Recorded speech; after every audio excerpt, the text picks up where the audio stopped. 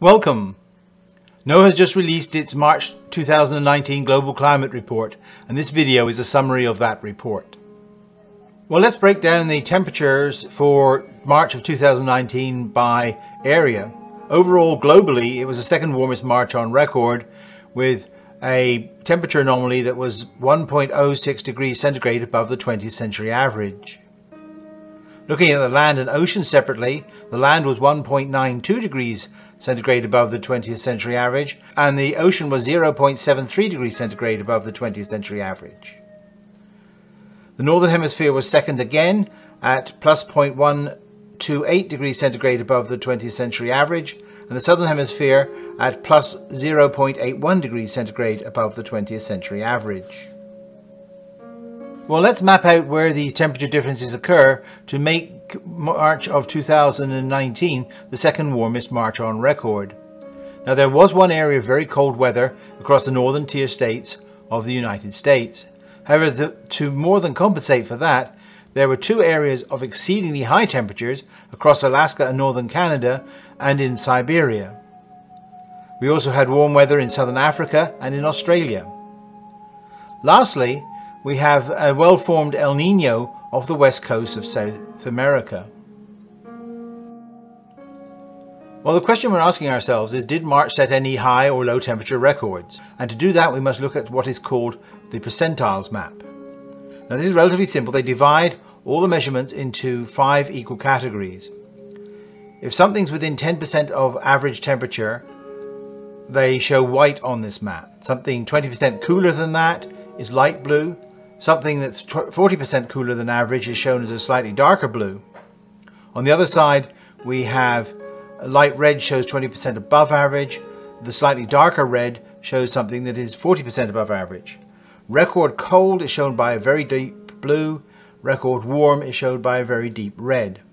And as you can see from this plot, there are no record cold temperatures set at any of these pixels, yet there are 92 pixels on this plot that show record high temperatures. Now, this represents an increase of 0.2 degrees centigrade over March of 2018. We can look at this another way by comparing the number of temperature extreme records set in the month. In March, there were 4,191 record highs compared with only 1,509 record lows. That's a ratio of 2.7 to 1. Year to date, we've had 19,254 record highs compared with 16,096 record lows. Then the ratio there is 1.2 to 1.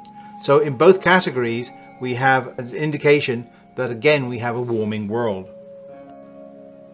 Here I've added 2019 to the matrix that I've been building over the last 6 years. As you can see, it's already outpacing both 2018 and 2014 in the sweepstakes. It seems to be rivaling 2017, which means by the end of this year, 2019 could become the third warmest year on record, though I think it's more likely to become the fourth warmest. But only time will tell, and we'll have to see how this El Nino develops throughout the rest of the year. Now let's take a look at the upper atmosphere. There are two main groups that do this, the University of Alabama Huntsville and Remote Sensing Systems. For the lower troposphere, which has an average altitude of about 4 kilometers, UAH found it was the fifth warmest with a positive temperature differential of 0.34 degrees centigrade. RSS, on the other hand, found it was the third warmest with a temperature differential of 0.54 degrees centigrade.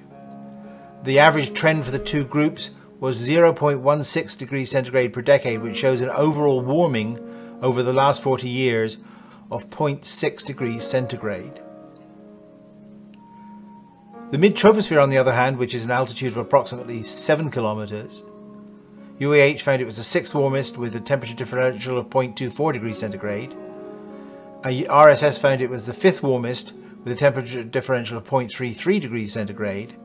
And they found that the average trend over that period was 0.1 degrees centigrade per decade, which would indicate that that layer of the atmosphere has warmed by 0.4 degrees centigrade in the last 40 years. The stratosphere, on the other hand, is cooling. The average altitude here is about 17 kilometers. UAH found it was the fifth coolest measurement on record, with a temperature differential of minus 0.48 degrees centigrade. RSS found it was the sixth coolest, with a temperature differential of minus 0.38 degrees centigrade.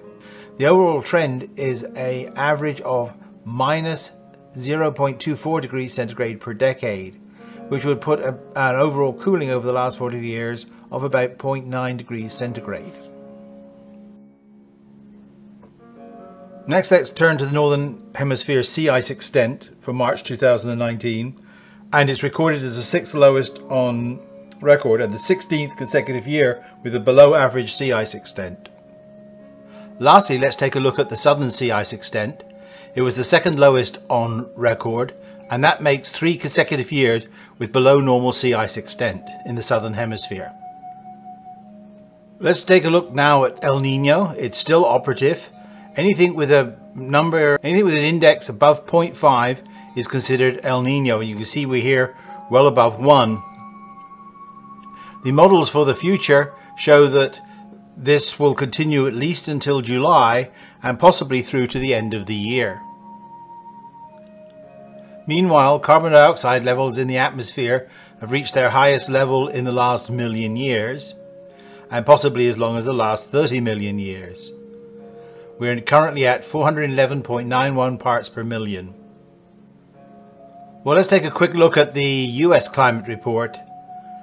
While the main part of the US has been somewhat below average temperatures, with records being set in the states of Washington and Oregon, Alaska has been the other way and setting new record highs, with temperatures as much as 16 degrees Fahrenheit above average. As far as precipitation in the US is concerned, we had above average rainfall from the west coast through to the Ohio Valley, with record precipitation being set in Utah. Meanwhile, in the northwest and the southeast and up and down the eastern seaboard, we've had below average rainfall. So in summary then, March was the 2nd warmest March on record. We've had 410 consecutive months with temperatures above the 20th century average. That's over 34 years. El Nino is well established and could last through the summer. And 2019 may well become the 3rd or perhaps the 4th warmest year on record, based on its performance so far. So until next time, goodbye.